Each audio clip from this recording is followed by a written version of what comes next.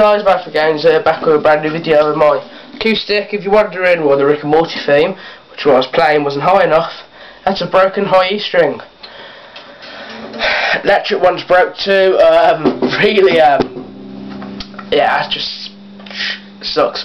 But by the way, just warning, if I cough during this video, I do still have a bit of a cold. So I haven't done any vids for about 4 or 5 days. I was planning on doing a lot, but I've had a really bad cold. But I have some stuff to talk about. I've got a new series I'm doing right now. I've got my phone with me and my parents are gone, so I'm praying it does not ring loads. But yeah, we've got a lot of stuff to talk about. This is Geek Out episode 1. Brand new series I'm going to do every, possibly week, possibly fortnight.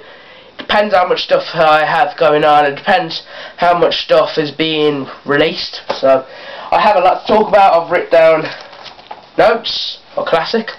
I've got a lot to talk about, so I'm just going to go straight into it. So I'm just going to review some stuff first. Just like I was saying, smack, got a bad cough. What's that? Before I start talking loads, just put one of these on my laptop. Okay, so the first thing I have to talk about to you is Attack on Titan. Excellent show. It's an anime show. Put that on my mouth. It's an anime show, a Japanese one, and it is. The story is basically a bunch of people built this wall around a city. They got a city. They built not 100-foot wall, 50-meter wall. I think it's 50 meters. I watched this like a week or so ago, so I don't remember too much. I built this huge wall to keep these titans out, which are invading the city and killing them. So obviously they don't want them in. Who would? But the kid whose name I cannot remember. What was the girl's name? The main boy. There's going to be spoilers for episode 1, by the way. But after a bit, he wants to join the team who is stopping who is helping stop the Titans and that. But they haven't attacked in years, and then of course they attack, destroy the whole city, eats the kid's mum, and just sets the whole story for the show. I only watched the first episode. There's 25 in season 1. And season 2 is coming back incredibly soon. I've got to get cracking. These are all on Netflix, by the way. This is where I watched it. Great, absolutely great.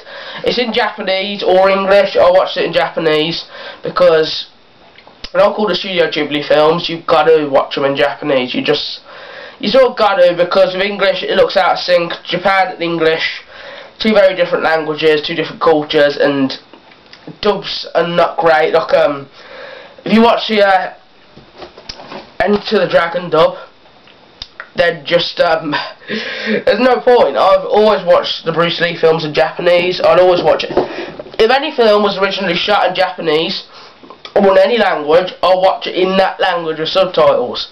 I did with one of my favourite films, Pan's Labyrinth, which is an absolute creepy smack film. But it's a Spanish film. I watched it all in Spanish subs. So you just sort of got to appreciate it. But Attack on Titan episode 1 was superb. I've actually ordered a wall scroll and a figure for it already. That's how much I liked it, or how much I like buying merchandise. It's one or the other. And they're coming from Hong Kong. Brilliant show. Highly recommend it. Episode 1 was great. I'm going to watch episode 2. It's just one of those things. Never watch TV shows. I like them to be light-hearted, sort of. Because I like my films serious and TV shows light-hearted. But saying that, I do like a lot of sci-fi shows and superhero ones. So yeah, basically, verdict: Attack on Titan, excellent. Watch it. If not, then don't. I've probably have 10 subs left. I was just looking for a sub yesterday, by the way. It's completely off topic. I realised I had someone with 7k subs to me, so that was cool. Nice to know someone's watching. Hope they shout me out. But more to talk about. So, when I was lying in bed, dying of cold, I watched a light-hearted film, Planet of the Apes. This was an interesting film. A lot of you guys, depending how long you've been here, you might know one of my favourite films is 2001: A Space Odyssey. Similar time, similar feel, similarly shot. I found this to be very similar with Stanley Kubrick's 2001. The feel of it.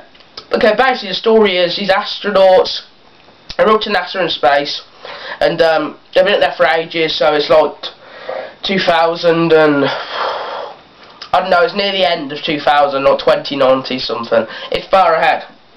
And basically, what is it? Oh yeah, they go in like a machine which keeps them asleep, containment, and they get out of there when something happens, and they land on this planet, hence Planet of the Apes, and they land on there. It's just water at first. They're there for about 20 minutes exploring it, figuring out stuff. You get to see Charlton Heston swim butt naked. That's absolutely hideous. Scarred for life. That bit is just that you see them explore the planet. Then why don't I remember this? Eventually they find the apes and they're treating the humans as slaves. Funnily enough, they've got the humans in cages. It's all a funny twist. But I've got them all doing their work just like it was with you know, the whites and the black people. It's like that, the slaves, the way they're keeping them as slaves. That's what it's like. You know, like in 12 Years a Slave, they're just keeping them slaves, making them get all their food, doing the work for them. But there's a couple of good ones, and I realise Charlton Heston can speak. They think he's the missing link between evolution and man, which is just, as I believe to be, a bunch of crap. Believe what you want, it's a bunch of crap. It was interesting, but I really enjoyed it. Once I started to see the apes, it was funny. The makeup is actually done very well. The 1960s. There's a picture on the disc of one, and there is. For 1960s, that is pretty good makeup. And huge twist ending. I don't want to spoil it. I was going to say spoiler alert. So if you want to see this film, fast forward about 30 seconds. I'll hold this up when I'm done, because if you're flicking through the frames, you'll see. So, big twist ending. He goes off with the girl who he found, and he comes across the beach, and he finds, I didn't want to hold it, he finds the Statue of Liberty, which makes him realise he was on Earth all along. And he went really far into the future after they landed on that planet, by the way. They were in like 30 something, and he realised he was on Earth all along, and it's been taken over by apes.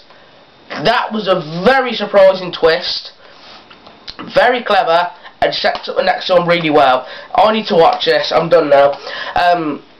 Next film is Beneath, then Escape, Conquest, Battle, Behind. Behind's not a film, that's a special feature. There's Planet, Beneath, Escape, Conquest, Battle, Remake, Rise, Dawn, War. But that's the new one that's coming out in 4 months. Excellent film, 9 out of 10.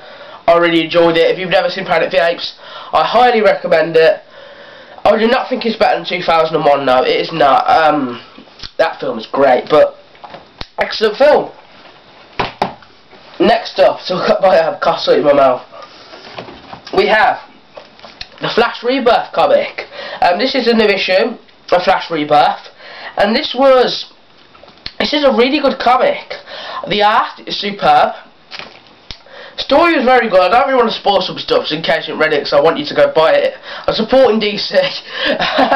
Yeah, I've got this at WH Smith's, and they're £4 an issue, but it's pretty big. It took me about 30 minutes to read. Actually, no, it didn't, but depends how slow you read. It's excellent though, so I would highly recommend this comic. There's a couple of Flash stories and a Green Arrow one, a small Green Arrow one, but next issue is on sale 25th of May, so I highly recommend you buy this and buy that one. This is an excellent comic book. The art is incredible. I love Flash, he's one of my favourite heroes. Good story, read it. It links up with the show quite well too, some of it, so if you're a fan of the Flash show and you haven't read the comics, I would recommend this. And if you live in England, you can find these at WH Smith's for the low price of £3.99, but it's rated T for teen. If you're not a teen, don't buy it. It's pretty hardcore. No, it's not. But next up, we have to talk about Batman Rebirth, issue 1. The Flash one was issue 3. It's going to be issue 4 next. Actually, if you know Microsoft, maybe it's not going to be issue 4. Maybe it's going to be issue 360. Batman issue 1. This is good. It's really good. It's cool to see a really good Batman comic series starting. The good thing is, I never catch these comics from the start. I was reading Astonishing Spiderman. I must have started reading that on issue 100. Completely lost. Absolutely. This, I was not. This is great. It introduces Nightwing into it, and the next one sets up Nightwing to be pretty big in it. And Batman's Wanted and that. Really interesting. Bit like Arrow going on right now. But this is superb. Same price, £4. Next issue is out. Wrote it on my calendar, I think. One sec. When's the next issue out? I know it's on a Thursday. Oh, 27th of April. The next issue is out, 27th of April. I'd highly recommend buying this first, because this is issue 1. So you can catch it from the first issue. It'd be really nice to buy, when they finally end this, I'll have the whole arc. It'd be really cool. Excellent comic. Again, excellent art. DC are doing this new series of Rebirth. So you know, the new 52. But now they're doing Rebirth. And I'm trying to get Aquaman and Superman. I can't find them anywhere. The only other ones that my W.H. Smith's had was Suicide Squad and Harley Quinn. I don't really have any interest in them, so didn't buy them. But yeah, that's comic talk. Well, some of it. Next up, Justice League. This trailer looks incredible. I will link it down below. It looks absolutely superb. So much big stuff going on. But Cyborg looks excellent. If you don't know, the day before they were going to release a trailer, which I think was at WonderCon, they released 20-second clips of each one. Nothing much to show, just a couple of pictures, bit of like little footage of them kicking some ass. But it looks so good. Aquaman, I'm so excited for. Aquaman and Cyborg are going to be amazing. The new Flash actually is surprisingly turning me around already. Basically, this thing comes, I can't remember what it's called. I think it's Darkseid. Don't quote me on that. I think it is. It comes after them, and this thing destroying Earth, and that, you know, as every superhero film is. And they've got to go after him with Justice League. They've got to protect the Earth, just like the Avengers in Avengers 1 and every superhero team ever. But Ben Affleck is Batman still. Henry Cavill is going to be in it as Superman. That's obvious. He's going to be in it a bit. If you haven't watched Batman vs Superman, then the end is well, I won't spoil it. It was really good. I can't remember if it's Cyborg or Wonder Woman or Aquaman or Flash. I'm really great with names. I shouldn't have started listing the cast really. I do know Zack Snyder's directing it though. Same guy directed, you wonder what I'm looking up, Man of Steel, which I've got on Blu-ray, and Watchmen. And he did Batman vs Superman, yeah, that's it. But I'm so excited for Justice League. I think it's going to be a superb film. I was really hoping, the one thing I've been really disappointed about is that there's no Green Lantern. Green Lantern is one of my favourite heroes. If you've been on my channel for a while, you know that. He's one of my very favourites. I'm very disappointed that he's not in this. They recast Flash. Why couldn't they recast Green Lantern? Why? How much hard work would that have been? It definitely had the budget. They're going to make billions. They're going to make a stupid amount of money. It's a superhero film from DC. It'll make money. It doesn't matter if it's absolutely atrocious. It'll make some money. Also, another character, I'm not even sure he's still alive, is Robin. Oh, there was an Easter egg in Dark Knight Rises, I want to say. It might have been Batman vs Superman. I think it's Batman vs Superman. Well, there's a thing to do with Robin dying. Is actually, it reads out something. I cannot remember it right now. I've said it so much. Technically, I'm not sure if he's still alive or not. Pardon me. I just had a lunch. Really interested to see what happens with this whole thing with Robin. I don't want him. Although I'm scratching my nose, it is really sore. I don't want him to die because he's a really good character and they could bring him into it and make him superb. I really hope he's in it, I really do. But I'm very interested to see what Justice League's going to be like. My predictions, I'm going to rate it, I think it's going to be a 9 out of 10. So far, it's looking excellent. I think it's going to be better than Batman vs Superman, actually. I think it's going to be perfect. Cyborg looks incredible. Very interested to see what happens, so... Sorry about that. Which sounds sweet though, side. Now we go on to Justice League talk. There's someone pulling in my driver. Justice League talk, we just finished. Now,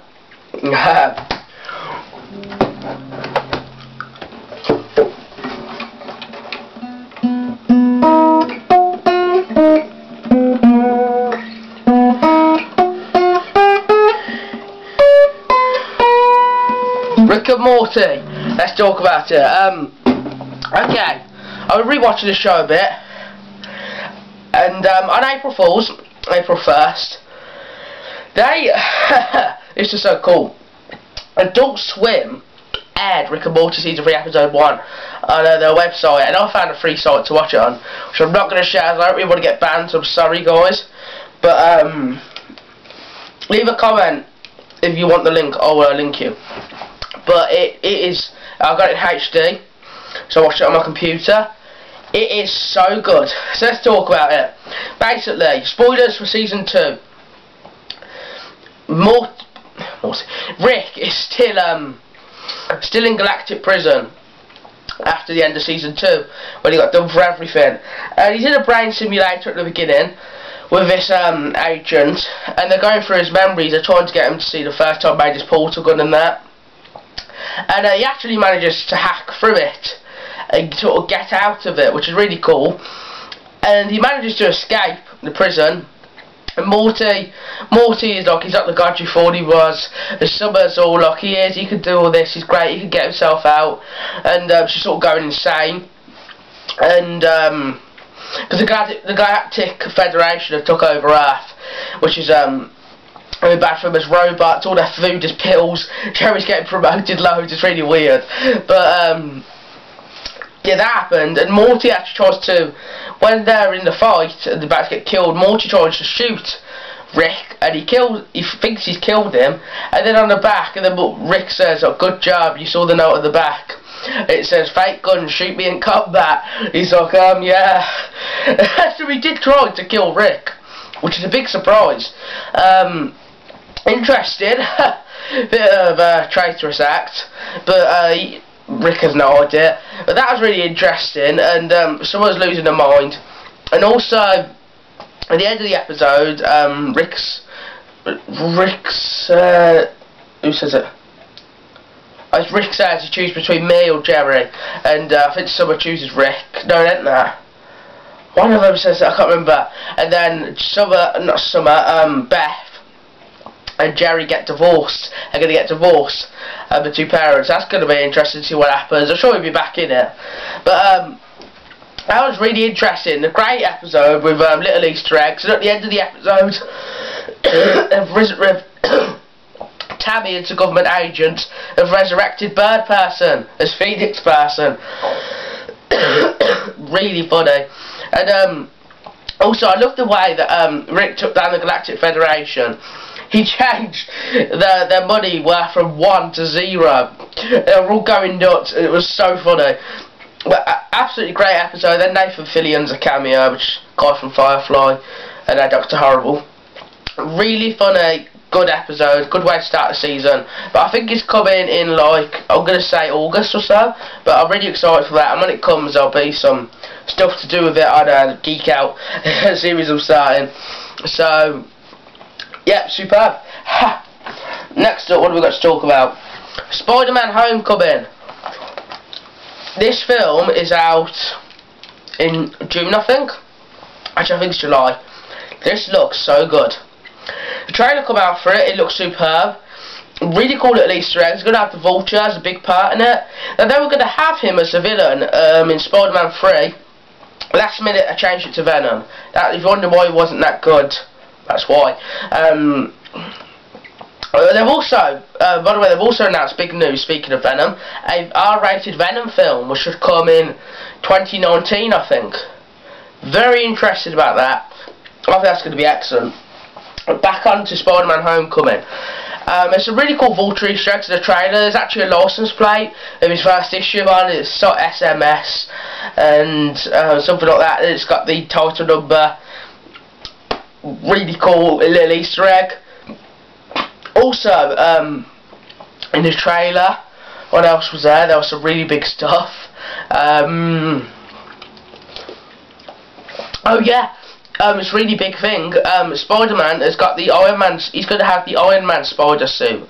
What Iron Man's designed it through. It's got loads of new things. It's got this little drone. His new eyes, new things he can do with it, which is really cool. They're not doing the Iron Spider suit from the comics yet, but I think that'll definitely come up. And I'm so excited because Iron Man's going to be a big part of this Spider-Man film. He's going to be like, have I got reference? Not really, sorry, but he's going to be a big part of this film.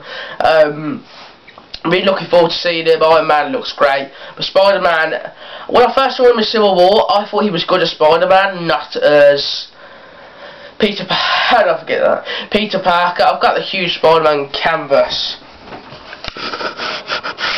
Right. There. Obviously I like Spider-Man just a bit, and he's on my wallpaper quite a lot. But this film looks absolutely excellent. They've got Tom Holland playing Spider-Man. He also reckons he would love to fight Venom, so they might have him in one of the next ones, and they're going to make it a trilogy, I think. I'm so excited for this film. There'll be reviews when it comes out. There'll be an absolute load of them, so don't worry, you'll see many things about Spider-Man Homecoming coming up from me for the next trailers. There's still not 3 months till it comes out, so you're going to be getting a lot of new stuff. So next on to, I've been reading some really good comics lately, only some little ones. I read some good Star Wars issues, X-Men. Been really enjoying them. A lot of the ones I showed on the video a week or so ago. I thought that was my door then. I'm really interested. I also bought a new comic, graphic novel actually, called Alpha Flight Classic. This was at my local works for £2. What a catch! For £3.50 on sale, I think. So I read an Alpha Flight comic and it was pretty good. So I thought, that price for a comic that big, you know, why not? But yeah, I've got some graphic novels I definitely want to read. But if you want me to review any comics or anything, just let me know, so I will. I'd happily do it an in-depth review of these next issues. I think I might anyway. Even if you don't want it, you will get it. But next thing to talk about, the DC shows. Flash and Supergirl, I barely even want to talk about. Oh my gosh, was that crap. I did not watch Supergirl, I don't watch it anymore. But it was all musical, nearly. With Music Master coming in from the weird guy from Glee.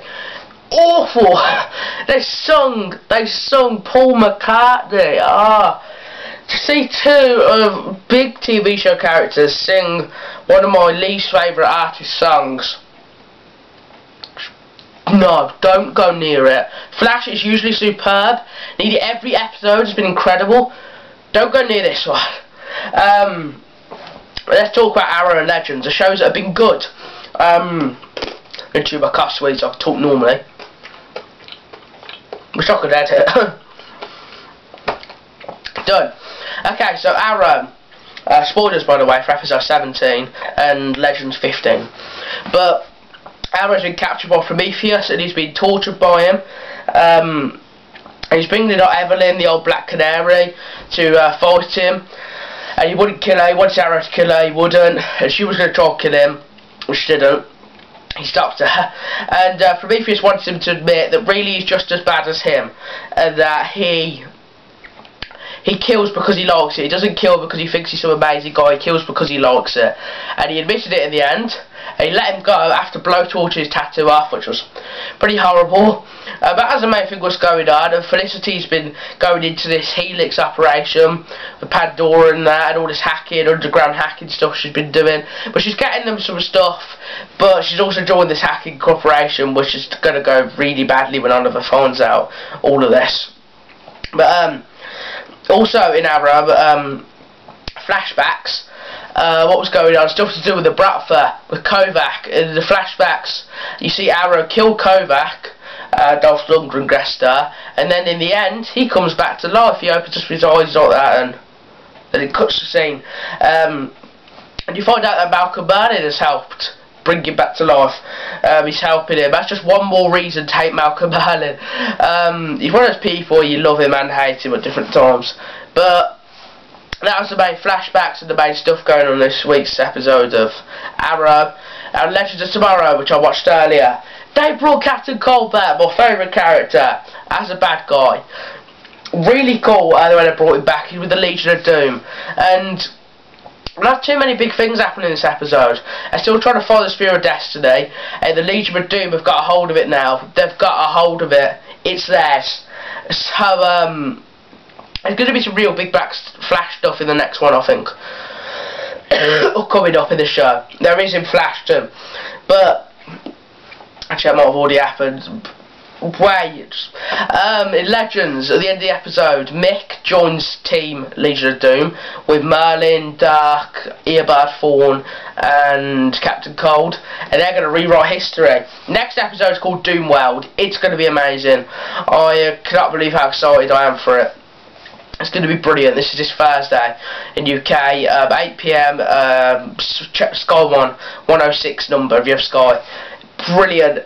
Definitely watch it. Arrow's on at 9 followed by it. Highly recommend watching them. Flash on Tuesday is probably going to be great because I saw a Sabotage's identity will be revealed. I'm so excited for that. I think it's a future version of Flash. I've got a very good feeling. It's out of HR. It's one or the other. But that's the DC shows. I haven't watched Agents of S.H.I.E.L.D. yet, so I can't talk about that. I'm 8 episodes behind on that. I've really fallen behind. I'm watching 20 shows though. That's not a joke, I made a list. What's the time, by the way? How long has this been going on? 27 minutes. Okay, so guys, part 2 will be coming up immediately. Watch the next episode, it'll be great. I hope you have enjoyed this. I'll speak to you soon. Bye.